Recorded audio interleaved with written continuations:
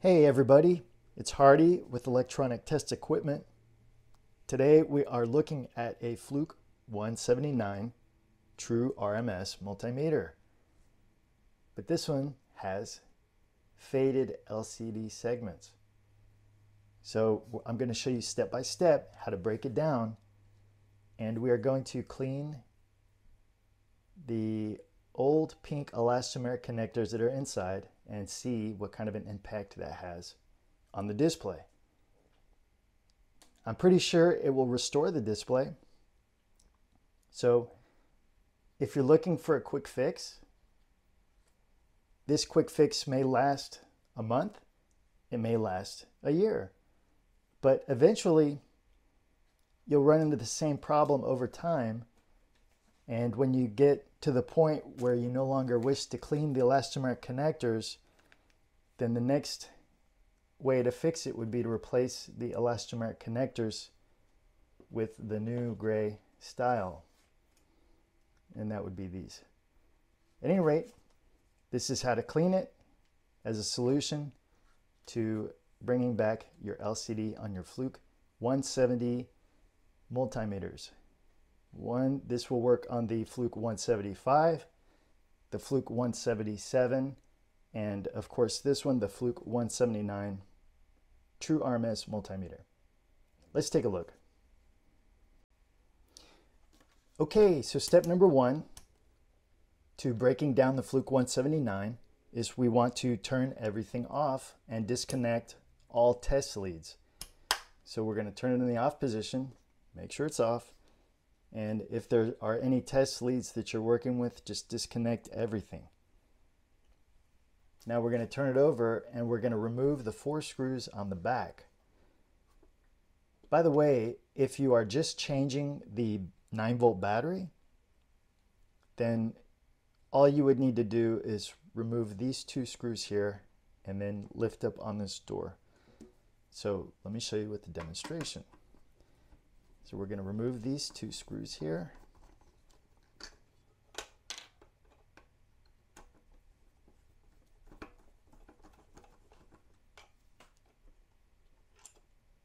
And when we lift up, there's a lip here so we can kind of stick our thumb under there. Now we can lift this up and out and expose the 9-volt battery.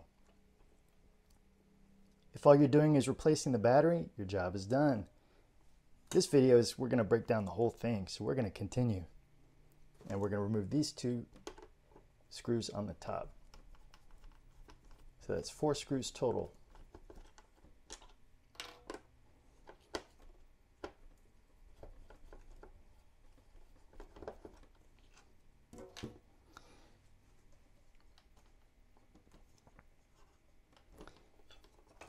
Since we've got this battery compartment open with the 9-volt battery, let's disconnect it.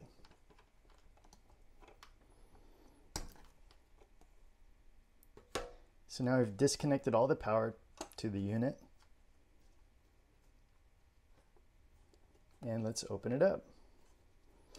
We're just going to pry it apart. Pops right out.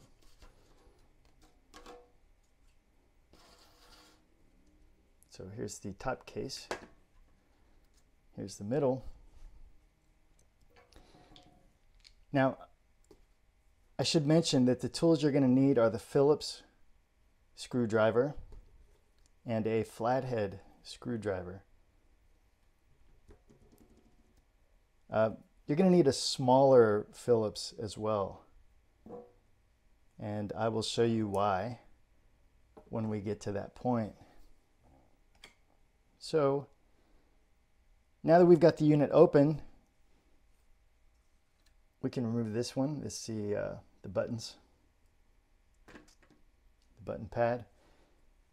So we want to remove the main PCB, but there's something else holding it in. So if you notice, you try to take it out, it's not moving. Don't ever force anything. If you're ever looking at investigating a piece of equipment, just give it a little test, see what's going on, and if it's not easily coming out right away, then you know, okay, there's something else holding this in.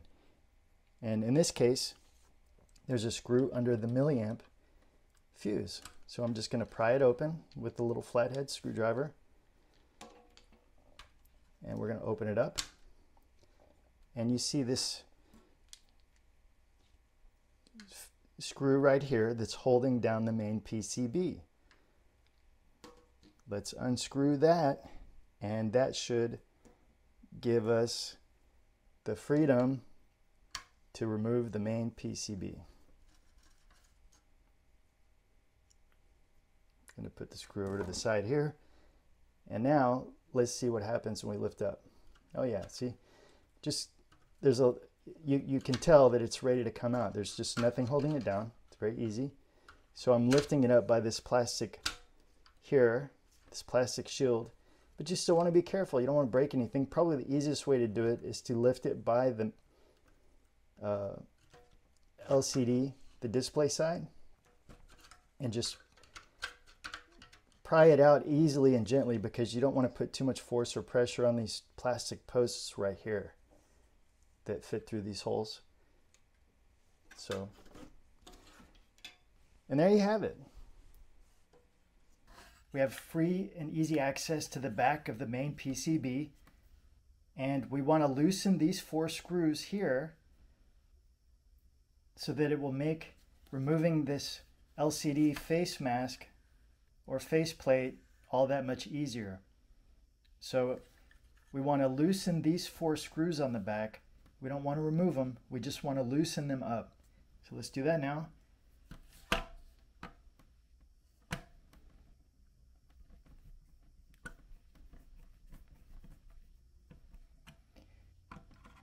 It's okay to go as far as you can without removing them completely.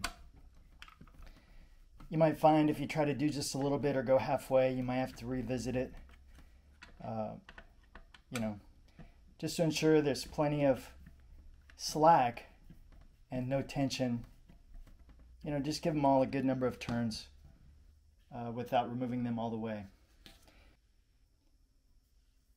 So as you can see, I gave them all a good number of turns, but not enough to remove them completely. You can see here,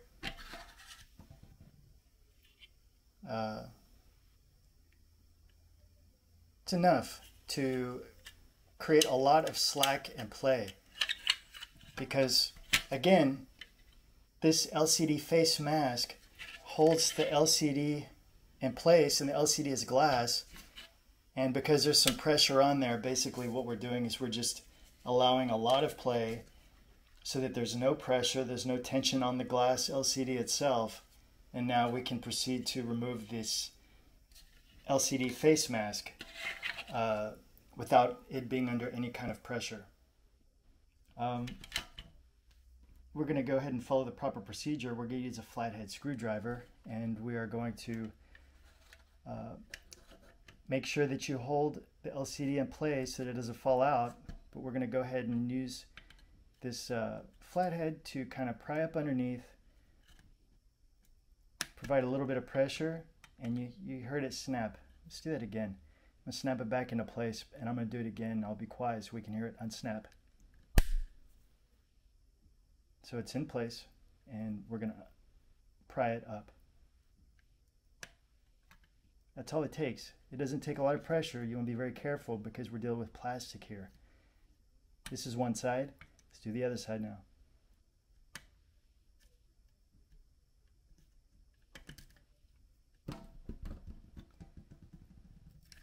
So now this LCD face mask is removed. I'm kind of holding the LCD in place with my finger.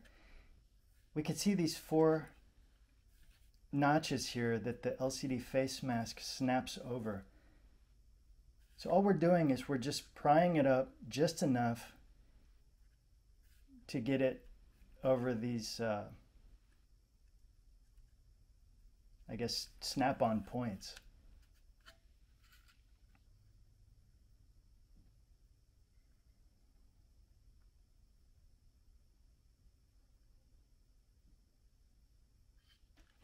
Okay, so now that this is done, we're going to remove this loose LCD mask that has, it basically keeps the LCD in place. And as you can see here, we've got the old pink elastomeric connectors. So I'm going to remove the glass LCD.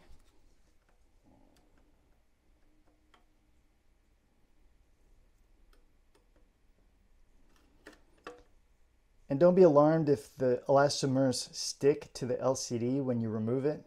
It's perfectly normal. Looks like this LCD has a little chip in there. I don't know if you can see that. At any rate, it is glass. Always be careful. And so now we've got these two elastomeric connectors that are ready to come out. So I'm going to take these out and clean them. Again, you can use 70 proof alcohol from the store. I just have these little pads. And we're just going to clean both sides of each elastomeric connector. If you're using alcohol from a bottle from the store, you can use cotton swabs. You can probably use any kind of napkin or sturdy paper towel or tissue. Just whatever you have available. So now that we've cleaned both of these, we're going to reinsert them.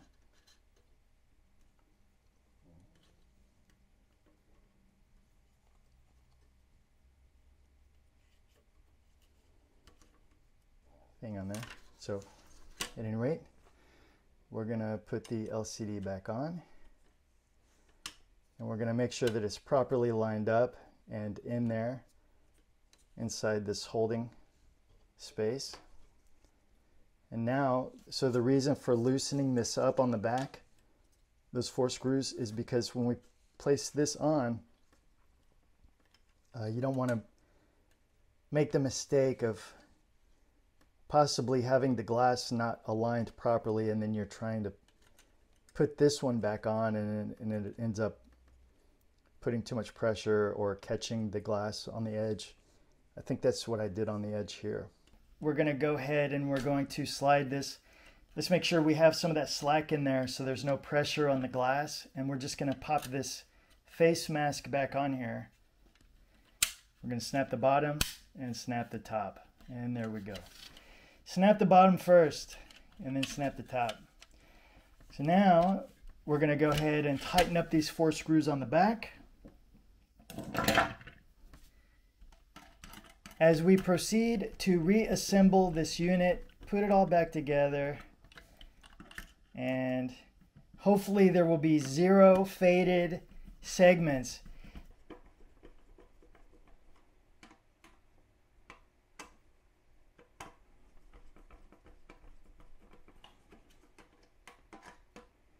It's always good to use a flat surface, sturdy workbench or table as you're doing these projects. So nice and snug. I'm not going to overdo it. Just snug. I want to make sure that there's no additional play and that these elastomeric connectors are nice and snug inside, making a solid contact between the glass and the main PCB. You can actually feel these screws go all the way down to the bottom to where you can tell where it kind of stops. But it's snug all the way down. Don't overdo it. Just make sure there's no gaps between this white bracket and the main PCB on either side. It needs to be nice and snug. We see it from all angles here. It looks good. So now we're ready to put it all back together. The bottom case. Again, here's the bottom case. We want to make sure that this wafer is in place and intact. So I'm going to place it back in there. It's got this little notch along with these 2 springs connecting points that connect to the back of the PCB. I'm just using this kind of position it back over the notch so that it's in there properly. And oh, by the way, this screw that holds the main PCB down to the bottom case, it's also grounding it out. That's here, this grounding strip. And here's something else. I don't know if I mentioned it or not. This button here, this is the calibration button. This comes out like so. If you look on the back of the unit and you read on here, it says cal point. And so if you were going to calibrate this, you would insert a small needle into this cal point. You don't want it to be too small or too sharp, because all you want to do is you want to depress this. You're depressing this button here from the back side, and then this is the point that connects to the main PCB and enables the cal mode. So you want to make sure that this is in place. Again, this only goes in one way because it has these grooves here on the back case, and it's made out of rubber or some kind of plastic rubberized material, and you can see the grooves on here. So it just pops right in on over the grooves to the back case. And of course, make sure the beeper wafer button is in place correctly with the notch. So now we're going to insert the main PCB. Make sure we've tightened these 4 screws snug so that there's no play. Make sure everything's nice and tight, but snug. Don't overdo it. And we're going to pop this one back in. And now we are going to reinsert this ground screw that belongs under the milliamp fuse. So we're going to insert this, ground everything up.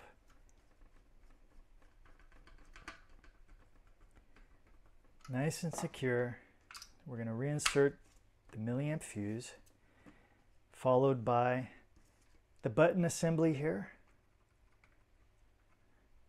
Gotta have that. And the top case.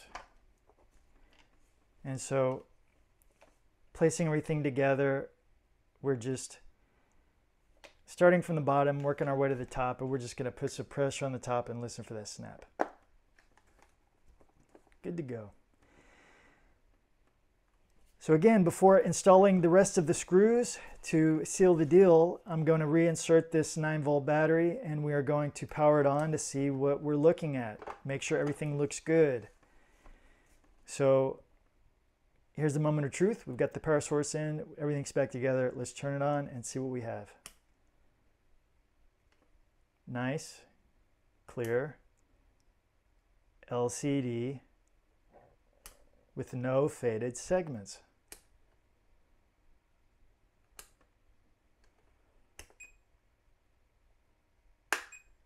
And everything is as it should be.